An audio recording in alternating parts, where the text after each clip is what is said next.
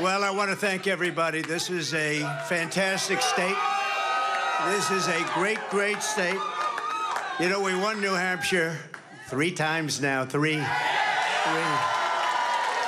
We win it every time. We win the primary, we win the generals, we've won it, and it's a very, very special place to me. It's very important. If you remember, in 2016, we came here and we needed that win, and we won by 21 points, and it was great. And today, I have to tell you, it was very interesting because I said, wow, what a great victory. But then somebody ran up to the stage all dressed up nicely when it was at 7. But now I just walked up and it's at 14. But she ran up when it was 7. And, you know, we have to do what's good for our party. And she was up and I said, wow, she's doing like a speech like she won. She didn't win, she lost. And, you know, last week we had a little bit of a problem. And if you remember, Ron was very upset because she ran up and she pretended she won Iowa. And I looked around, I said, didn't she come in 3rd? Yeah, she came in 3rd. And then I looked at the polls. She was talking about most winnability, who's going to win. And I had one put up. I don't know if you see it, but I have one put up. We've won almost every single poll in the last 3 months against crooked Joe Biden. Almost every poll. And she doesn't win those polls. And she doesn't win those. This is not your typical victory speech, but let's not have somebody take a victory when she had a very bad night. She had a very bad night. And you have the now very unpopular governor of this state. This guy, he's got to be on something. I've never seen anybody with energy. He's like hopscotch. And, you know, I'm watching this guy, and 2 weeks ago he said, we're going to win in the landslide, we're going to win. About 3 days ago he started saying, well, we want to do well. That's a big difference. But I walked out just now, we're 14 points up, and I don't know what it's going to be. But when she was up here, it was like 6 or 7. And, you know, with like 7% of the vote counted. Now, let me just tell you, we had an unbelievable week last week in Iowa. We set a record. It was the best in the history of the caucus, in the history. And I remember I sort of had the same feeling. I'm up and I'm watching, and I said, she's taking a victory lap. And we beat her so badly. But Ron beat her also. You know, Ron came in 2nd and he left. She came in 3rd and she's still hanging around. The other thing, she only got 25% of the Republican votes. I don't know if you saw that.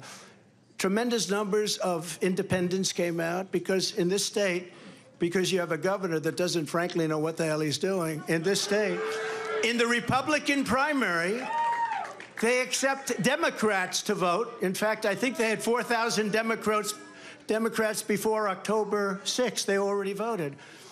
Now, they're only voting because they want to make me look as bad as possible. Because if you remember, we won in 2016. And if you really remember, and if you want to play it straight, we also won in 2020. By more.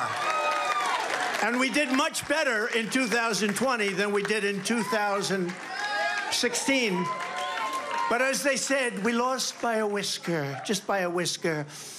No. But we can't let that happen. You know, you have to have people that speak up. I said, I can go up and I can say to everybody, oh, thank you for the victory. It's wonderful. Or I can go up and say, who the hell was the imposter that went up on the stage before and, like, claimed a victory? She did very poorly, actually. She had to win.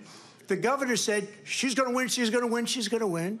Then she failed badly. Now, I have here, if he promises to do it in a minute or less, but the only person more angry than, let's say, me, but I don't get too angry, I get even. The only person... because he was there, and he did fantastically well, by the way, and then he endorsed me. And we don't have to talk about Tim Scott, who, by the way, just got engaged, we have to tell you. And that's more important than all of this stuff. But a man that got to know her very well is Vivek. I said, Vivek. I said, Vivek, go up and say a few words about it. He has to do it in 1 minute or less, and then we're going to just say, we had one hell of a night tonight. And one other thing, before Vivek comes, do you see that poll? We're going to put it up. We have beaten Biden. You could almost say, who can't? Who the hell can't? The man can't put two sentences together. He can't find the stairs off a stage. Who can't? But Vivek, 1 minute or less. Go do it, Vivek. What we saw tonight is America first defeating America last.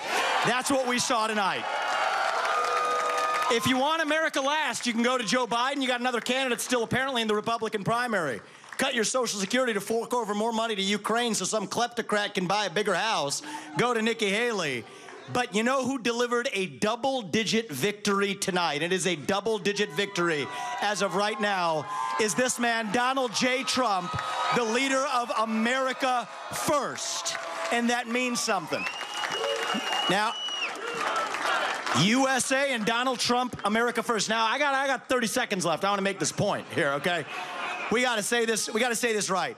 What we see right now with her continuing in this race is the ugly underbelly of American politics, where the mega donors are trying to do one thing when we, the people, say another. And it's up to us, to we, the people, to at long last say, hell no. We, the people, create a government that is accountable to us. And we, the people, have said tonight we want, again, as we did in Iowa, Donald J. Trump. And so you want to actually speak truth. That's the truth tonight. Hi, everyone. George Stephanopoulos here. Thanks for checking out the ABC News YouTube channel. If you'd like to get more videos, show highlights, and watch live event coverage, click on the right over here to subscribe to our channel. And don't forget to download the ABC News app for breaking news alerts. Thanks for watching.